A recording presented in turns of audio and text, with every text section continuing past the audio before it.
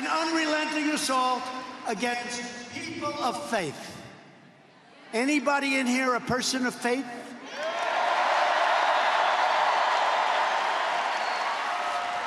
One of his biggest lines of the night tonight in Kentucky. Well, now President Trump's longtime personal pastor is taking a new role inside the Trump administration, advising the Faith and Opportunity Initiative, working to keep the president's strong evangelical base in 2020. But the announcement was not without controversy, as some question her theology. So joining me now to answer those critics, President Trump's newest White House advisor, Paula White-Cain, also the author of the brand new book, Something Greater. Paula, great to have you with us tonight. It's great to be with you, Shannon, and with everyone. Okay, so listen, the president has talked a lot about religious freedom. He's taken a lot of steps that he said to that end. And of course, his critics say, especially with the move last week dealing with LGBT issues and religious freedom and the intersection, they say that what he's doing is legalizing discrimination, but pinning it on religious liberty. How do you answer that? Well, our president continues to advance the faith agenda for all people of faith. I mean, he's done so many different things, from when we look at alleviating poverty, 6 million people coming off welfare, to strengthening families, when we see prison reform, religious liberty, the State Department Ministerial Alliance. He just is a freedom fighter for people of all faith. You see it over and over. I have personally seen it up and close for 18 years. So that's what the Faith Initiative and Opportunity agenda is about. It is really advancing because he recognizes faith makes a difference in people's life. He says it over and over. We worship God. We don't worship government.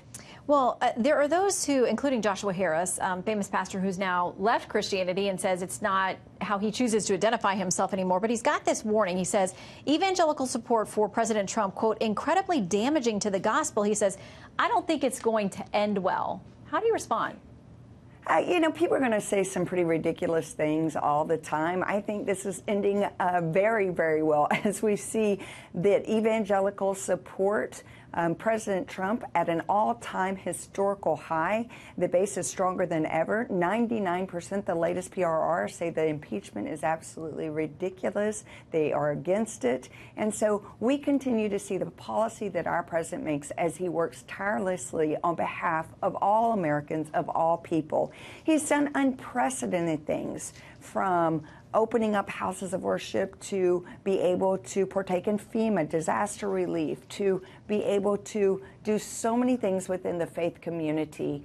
He continues to make a huge difference. Now, you, like the president, you all have bonded, as you've talked about over the years, and there's some really interesting tidbits in your book as well. But both of you are used to coming under criticism. So I want to read a little bit for you, which is obviously being revved up now that you're in this new position as well. Jeremy Peters, writing this in the New York Times, says, among Christians, Ms. White is a divisive figure.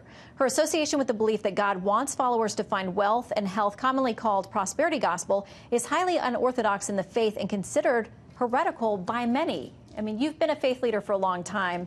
What do you make of that critique of you?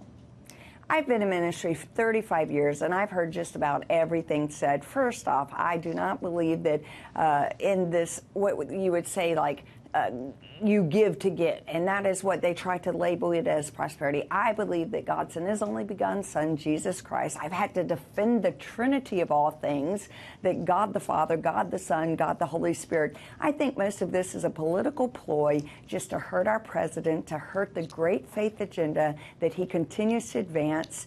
Anyone that's ever listened to my message knows very well that I believe in very solid biblical beliefs. So this is not anything new.